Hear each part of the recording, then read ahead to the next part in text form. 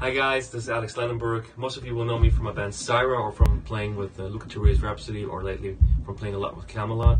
I'm currently in West London practicing at Bell Percussion Studios, and today I would like to take a minute to talk about the recordings I did last year for Stormcast. Well, Mike called me, asked me if I was up to record with them, and of course I said yes. I loved the first record they did already, and Mike's a good friend.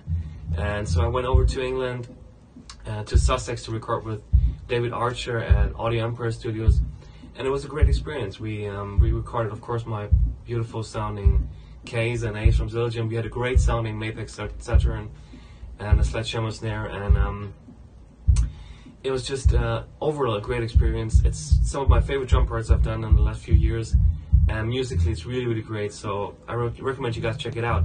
It's going to be out on October 26th, so just a few days from now, so check it out and have fun.